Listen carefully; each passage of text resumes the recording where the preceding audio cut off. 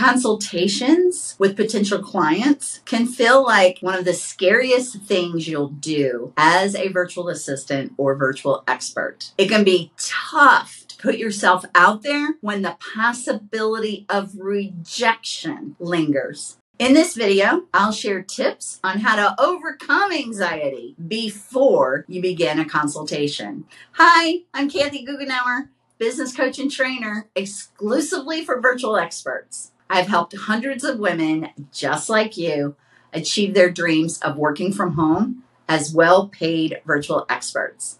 On this YouTube channel, I will show you how to create a virtual expert career and gain the freedom, flexibility, and financial security you desire and deserve. Consultations are as much for you as they are for the potential client. During a consultation, you're focused on figuring out how and if you can help the client achieve their goals. You're also assessing if the client is a good fit for you. Flipping your mindset from what if they don't like me to is this person someone I want to work with long term allows you to shed a lot of the anxiety you might feel before a consultation. Just as it is anytime you meet someone new, nervousness is normal. Therefore, it's important to find strategies that help you overcome your nerves so you appear confident, knowledgeable, and professional during your consultation. Here are a few strategies successful virtual experts use to calm their nerves before consultations.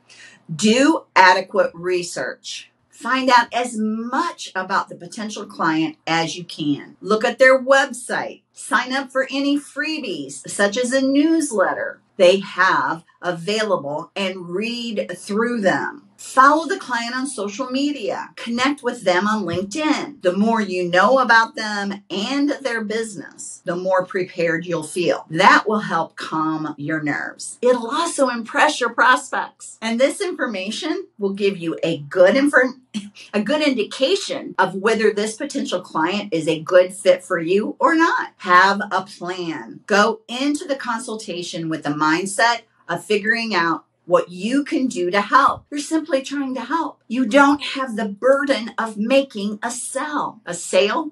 Well, that would be the word, wouldn't it? During the consultation, ask questions that help you get a sense of what the prospect's goals are. Prepare questions ahead of time that will allow you to figure out what it is they really want and if they'll be a good fit for you to work with. Remember, the consultation is relatively short, normally about 20 minutes, and you want to be respectful of their time and yours. So you don't want to ask a whole grocery list of questions. You just want to get a sense of how you might help them, what their personality is all about, and if you want to work with them. Additionally, plan now how you're going to start the conversation. Preparing ahead of time gives you something to fall back on when you get nervous. You know exactly what ground you need to cover with the potential client and how the conversation should go. So also figure out how you're going to end the conversation. Practice. There's some truth to that old adage that practice makes perfect.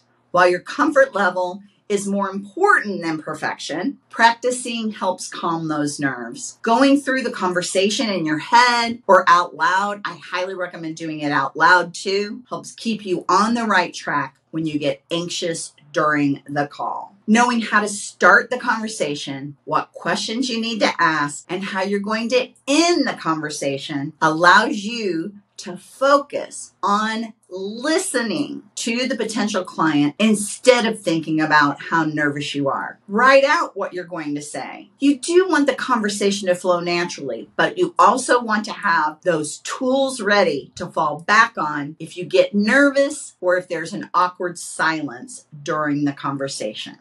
Be yourself. It's important to be prepared and professional during the consultation. And it's also essential to be yourself. You don't want to work with someone that you don't connect with or who doesn't respect what you do. Just relax, take a deep breath, and be yourself. At the end of the day, there's a myriad of reasons a potential client may not end up hiring you, none of which you have anything to do with. Therefore, you can let go of anxiety. Be prepared and professional, put your best foot forward, but know that if it doesn't work out, it wasn't meant to be with that particular person. There will be other clients who are great matches for you. Those are the clients you want, people you enjoy working with, who value you and your services. Ready to learn even more about how to find, get, and keep high-paying clients for your virtual expert business? Watch my free webinar by clicking the link below. Also, please subscribe to my YouTube channel and then like and comment on this video.